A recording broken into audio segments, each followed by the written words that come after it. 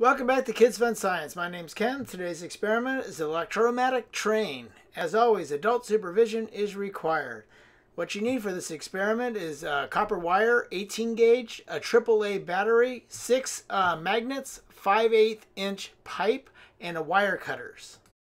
To start off this experiment, I'm using an 18 gauge 25-foot copper wire with a 5/8 inch electrical pipe. I drilled a hole in the pipe so I could stick the wire in, which will hold the wire at one end.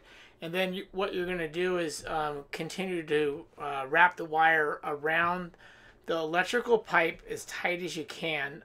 You can see there's some gaps right there, but every once in a while I will pull up and get it flush because we want it as tight as we can with the copper wire. I wish I would have bought a 100-foot copper wire, because then I could have made a circle and then my train could have went in a circle completely, and I'm only going to have a straight path for this experiment. But definitely if you guys go out and do this, make sure you go out and get a longer copper wire. And then also maybe even have an electric drill or something hooked to the pipe so you can spin it so you can get done a lot quicker, even though it didn't take that long to put the copper wire on. And then the electrical pipe I just got at the hardware store, same with the copper wire. So here I'm checking back. I pulled it up tight. You can see it's really tight here.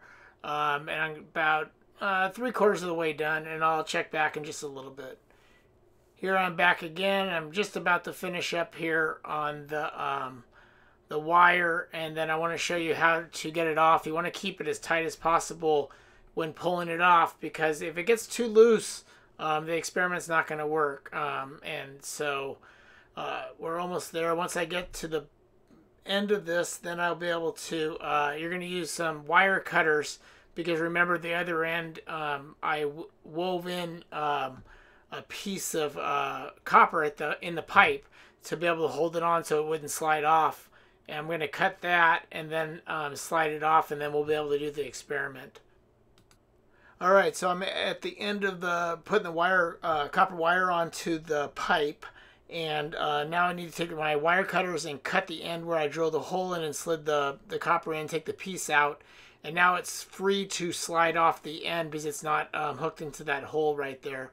And once I get it out, then I'm able to do the experiment. I'm going to use a AAA battery and put the 3 Neodymium Magnets on each end. So once you have your magnets on each end of the battery, it just slides right on through and goes all the way down the tracks, which is pretty impressive. So one thing to set it up is you need to make sure that the magnets are placed on the battery correctly, so the poles are facing opposite directions. So if it doesn't work, make sure you switch the batteries around, and then you're able to get it to work. So how does the train work? Well, electricity and magnets are linked in a way that scientists don't completely understand. Each can create the other. So when we wrap the copper wire into the coils and run the electric current through it, it will create a magnetic field, which I've done in another experiment, which I'll put in the description so you can actually see how to make a magnetic field.